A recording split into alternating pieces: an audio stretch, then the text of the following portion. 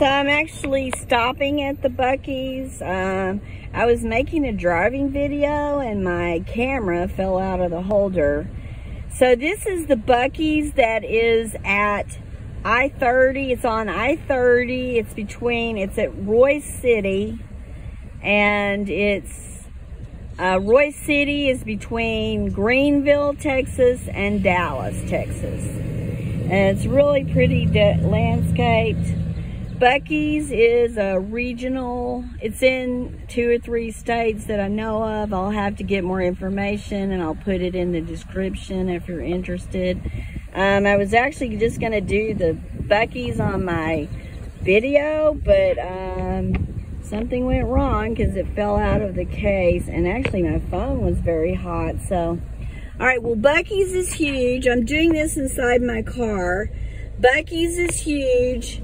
They have, and they have gas.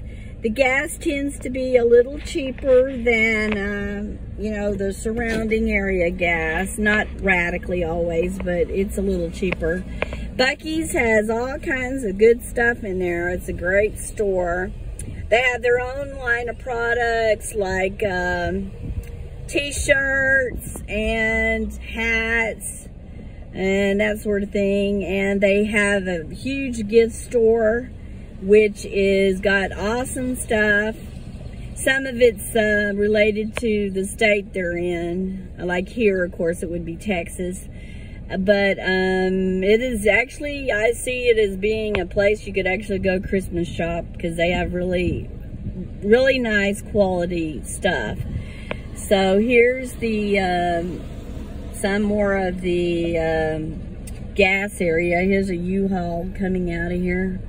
To the best of my knowledge, you can bring a camper in here, but I don't think you can park overnight. They don't allow 18-wheelers.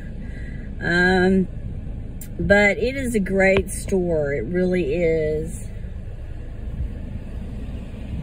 Let me see what else I can say about it. This is kind of isolated. This is not actually in Royse City. It's kind of isolated. There are some houses at the back of it, but it's not actually in Royse City. We haven't gotten to Royse City yet. Let me run through there real quick. So there's the freeway I came off of. Let me see if I can think of anything else about Buc-ee's. Well, it's just a great place. You need to, everybody that goes to Buc-ee's really likes it. It's super popular. So, all right, well, I'm gonna get back on the road. I'm gonna have to piece this together, hopefully. Hopefully my camera was still recording when it fell down. I'm gonna have to piece these videos together, but this is my first effort at a driving video, so I'm kind of excited, and I probably won't do a very good job of it, but you gotta try, you know, to succeed. So, all right, let me put this back in the holder and see what happens. I don't know.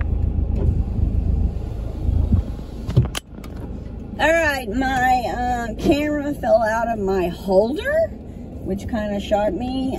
So I stopped at the Buc-ee's and did a little video on Buc-ee's, which I didn't really intend to, but I needed to stop and try to adjust my phone. So I'm pulling out of the Buc-ee's. As you can see, it's very crowded here. There's everybody and their mother wants to come to Buc-ee's because it's a fun place. So, oh, and back to I didn't mention that they have a deli where they have brisket sandwiches, all sorts of sandwiches. They have puddings, salads, you know, to-go stuff for the traveler. And